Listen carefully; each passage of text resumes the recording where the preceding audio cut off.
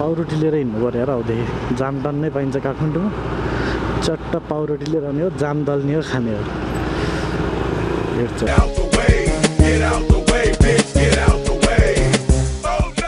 traffic अहिले पुरै यो समौला भनेर हेरेँ क्या समाउँछ पहिल्यै समाएछ चाहिँ खै समाए त हेर्दै बस् मुलाहरू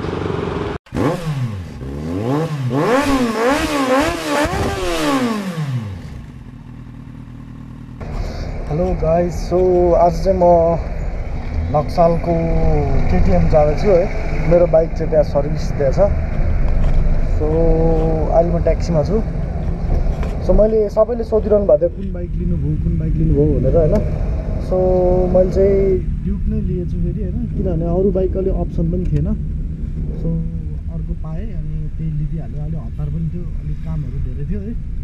सो नक्साल जाँदैछु अनि आज चाहिँ म तपाईँहरूलाई यो भिडियोमा के भन्छु भने सेकेन्ड ह्यान्ड बाइक लिँदाखेरि ध्यान दिनुपर्ने कुराहरू त केटिएम सर्भिस सेन्टर गएपछि भेट्नुलाई है त ल बाइक फाइनली सबै बनाएँ होइन अब यो वास हुन बाँकी छ अलिकति कुलेन्टहरू सब ब्याक फ्लस गरेँ सबै अलिअलि गर्नै पर्ने थियो अनि त्यही हो अब टेस्ट ड्राइभ गर्छु एकचोटि क्लच प्लेट फेरेँ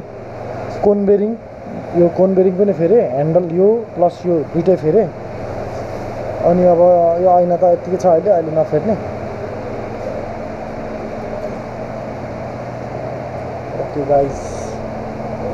मडगार्डहरू ठिकै छ अब चेन पनि कसेकै छ फेर्ने बेला भयो भन्दै थियो अब बिस्तारै फेर्छु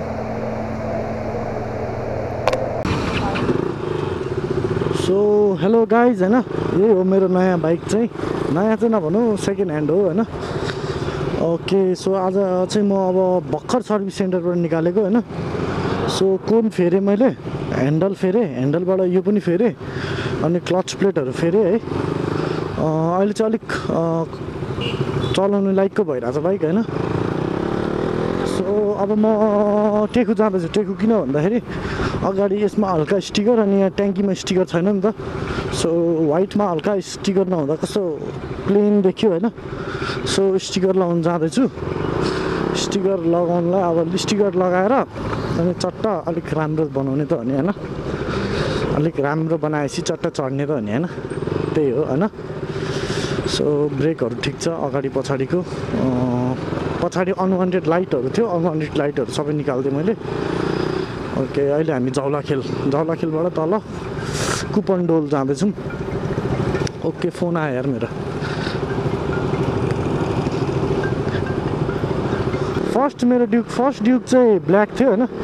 सेकेन्ड ड्युक ओरेन्ज थियो अहिलेको थर्ड ड्युक चाहिँ वाइट छ क्या मिल्यो क्या तिनटै कलर चढ्न भ्याइ क्या म जस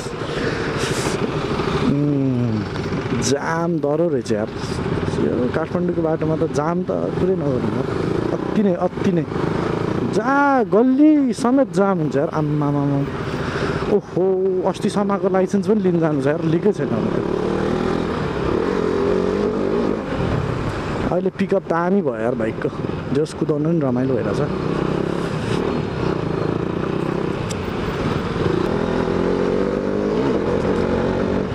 नयाँ क्लच प्लेटमा त 2 गियरमा पनि फालिदिला 3 गियरमा पनि फालिदिला जस्तो गर्दो रहेछ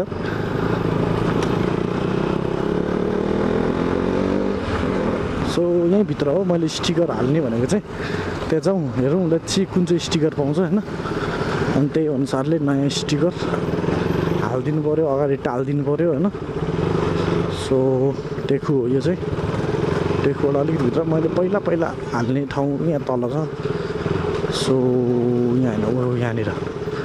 यहाँनिर खाली पनि रहेछ लेट्स सी होइन कुन स्टिकर छ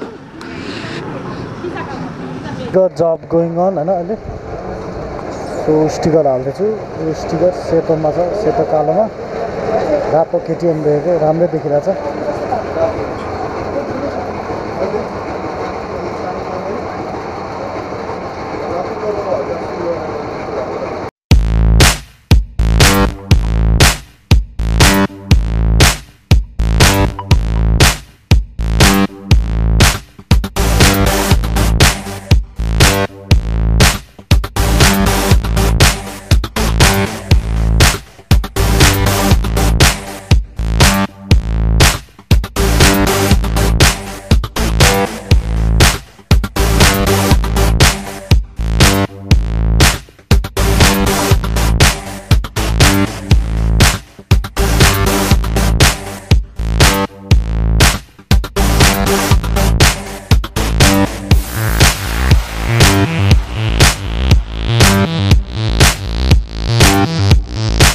ल अब स्टिकर हाल्यो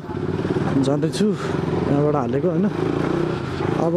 कता जाने यार भोक पो लागेको छ है अलिकति खानुपर्छ कि जानुपर्छ कता थाहा नै छैन यार सो लेट्स सी अब कता जाने यार कति बज्यो एकछिन टाइम हेरौँ पहिला 2:30 भएछ होइन 2:30 भएछ यता त लास्टै जान्छ यार अब त्यो टी सर्ट पछि किन्नु पर्ला घर जानु पर्ला अहिले अब घर भन्दा नि साथीकोमा जानु पर्यो अनि पहिला खाजा खानु पर्यो साथीकोमा जानु पर्यो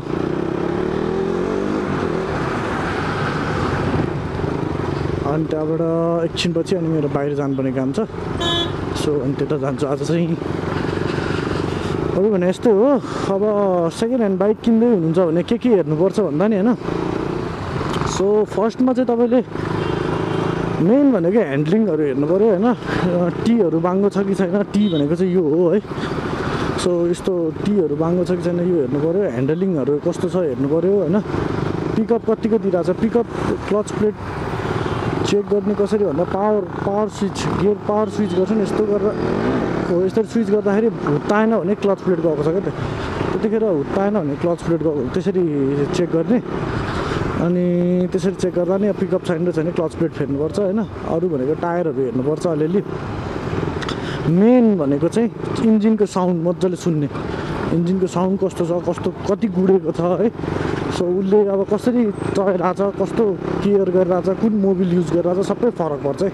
किनभने आज अब एकैछिनमा रिजल्ट आउँदैन क्या अब फर्स्ट टाइम अब अहिले जे पाए त्यो मोबिल हालेर कुदाउँछ नि बाइकमा अहिले केही हुँदैन क्या पछि लङ रन हुन्छ नि पछिसम्म पुरानो हुँदै गएपछि त्यसले इफेक्ट देखाउँछ क्या सो अब केटिएमको बाइकहरूमा चाहिँ अब अफिसियल्ली के छ भने कि मोबिलै हाल्नुपर्छ कि अब उसले बाहिर सर्भिसिङ गरेर अरू मोबिल हाल्नुपर्छ होइन त्यो जोसँग मैले लिएको उसले चाहिँ अलिकति केयर नै गर्थ्यो सो इन्जिन चाहिँ राम्रो छ बाहिरको अलिअलि फेर्नु पऱ्यो पनि होइन अनि उसलाई अब अलिकति पावरफुल भयो अरे बाइक होइन सो उसले चाहिँ बेचेर स्कुटर किन्ने भन्दै थियो क्या अनि त्यही भएर अब सबै हेरेँ मेन ड्युक किन्दाखेरि चाहिँ वायरिङ पनि हेर्नुपर्छ है वायरिङ एकदमै धेरै प्रब्लम हुन्छ यसको वायरिङ पनि एकदम महँगो छ होइन सो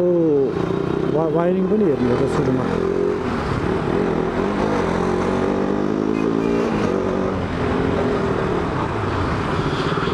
ओके गाइज ल आजको लागि यति नै होइन अब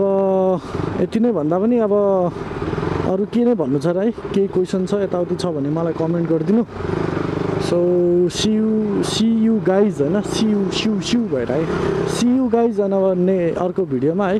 कस्तो खालको भिडियो बनाउने के बनाउने कमेन्ट गरिदिनु म त्यस्तै खालको बनाउनु ट्राई गर्छु होइन सबै नसके पनि अब एउटा जस्तो भयो भने बनाइदिन्छु so let's stop this video hair होइन भिडियो स्टप गरौँ थ्याङ्क यू गाइज